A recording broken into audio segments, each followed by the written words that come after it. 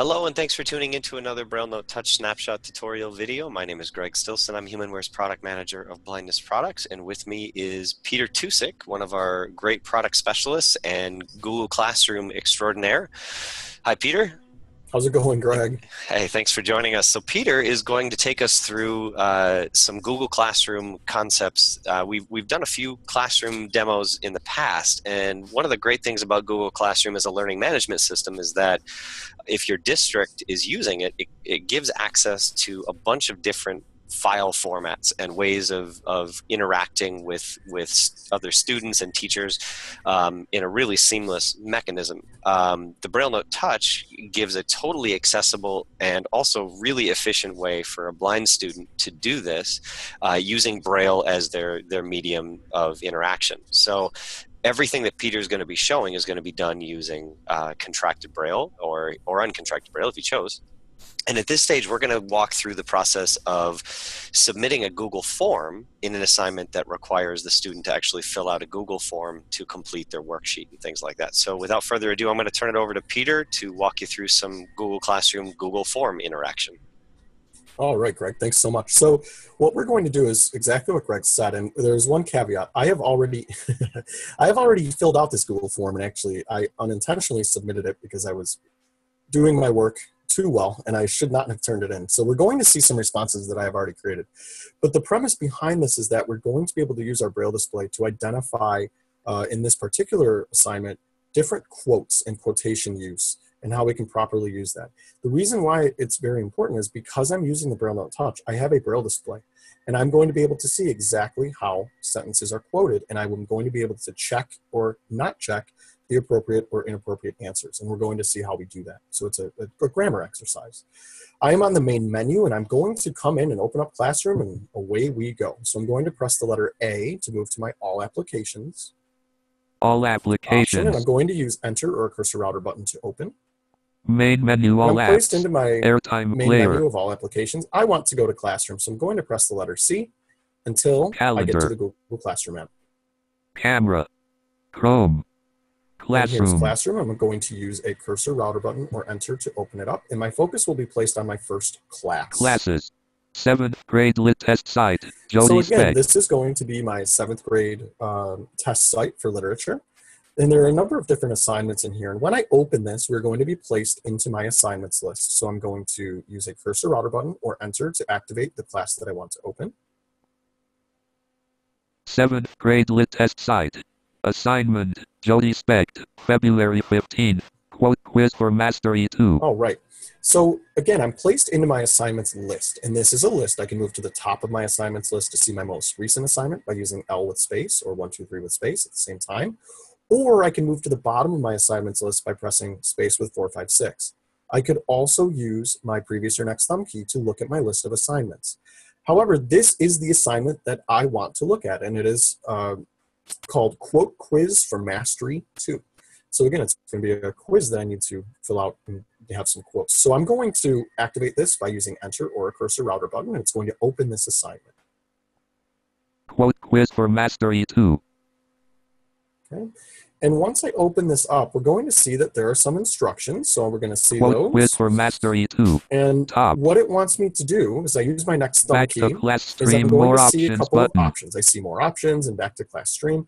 We're going to keep coming down. We Instructions. see that I have an instructions heading Your in work. my work.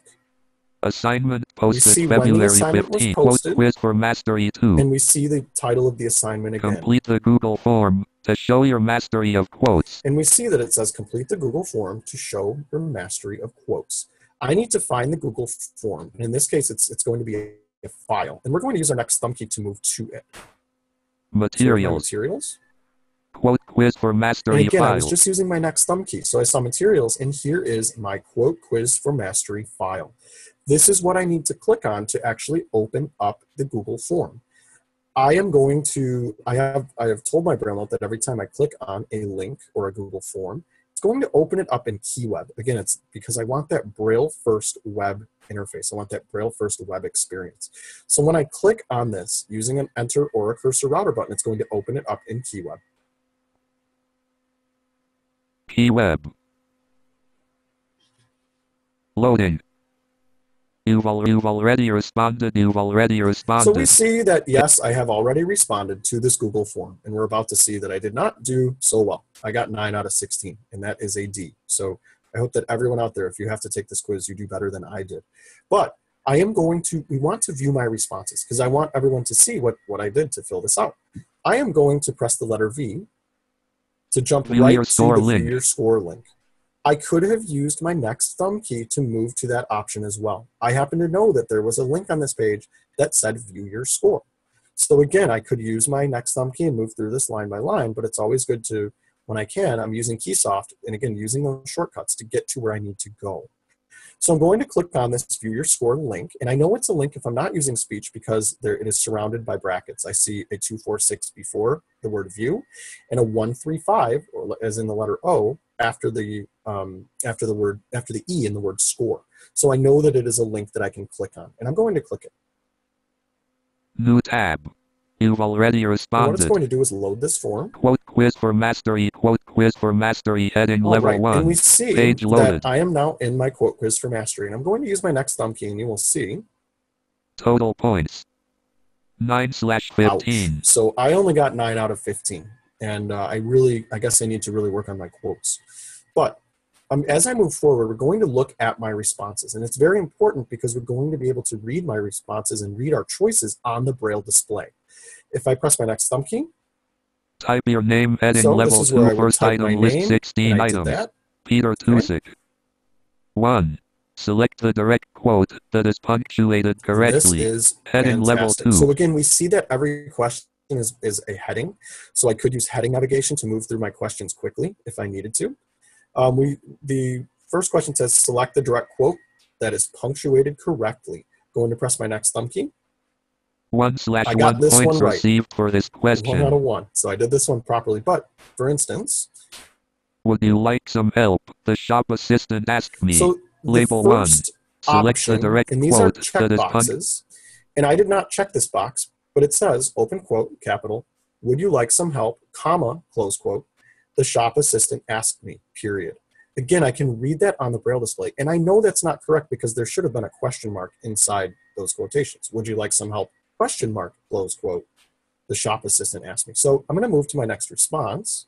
Would you like some help? The shop assistant asked And again, me. Label this radio one button. I know is not right. It says open quote, would you like some help, close quote, the shop assistant asked me, question mark. So again, I'm identifying that punctuation on my Braille display. And I'm working through this assignment at the same speed as all of my peers. And I'm going to move down, and we'll see that Would the you like proper some answer, help? Would the you third like one was some not help? right either, Would you but the like some fourth help? one Would you like some help? is correct. And it's open quote, would you like some help, question mark, close quote, the shop assistant asked me, period.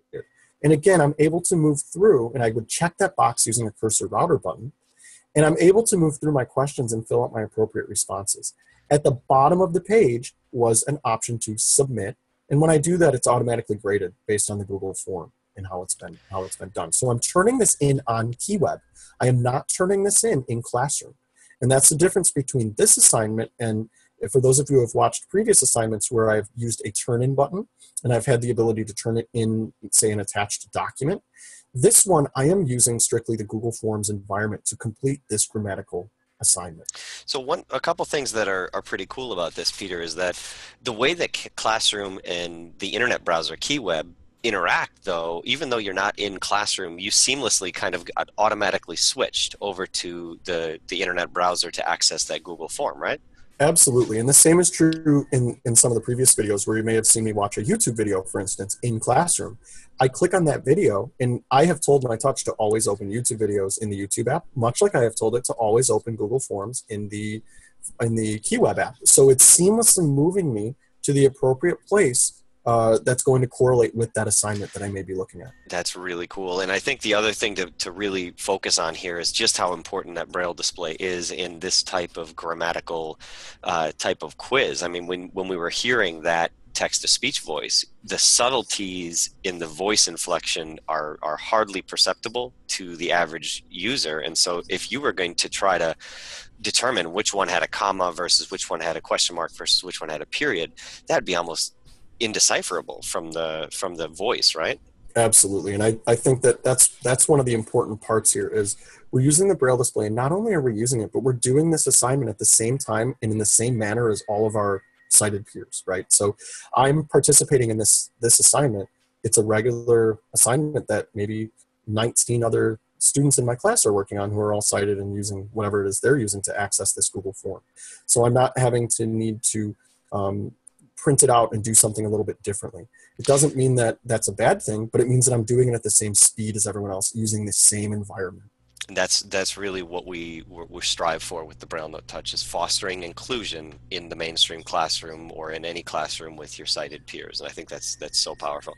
Well, Peter, I think we all agree that you need to work on your grammar. We need to turn that D into an A at some point, but let's work on getting your assignments turned in on time first. So on behalf of Humanware, we want to thank you, Peter Tusick, for being the Google Classroom extraordinaire, and we'll look forward to speaking to all of you soon in a future BrailleNote Touch snapshot video. Thanks for tuning in.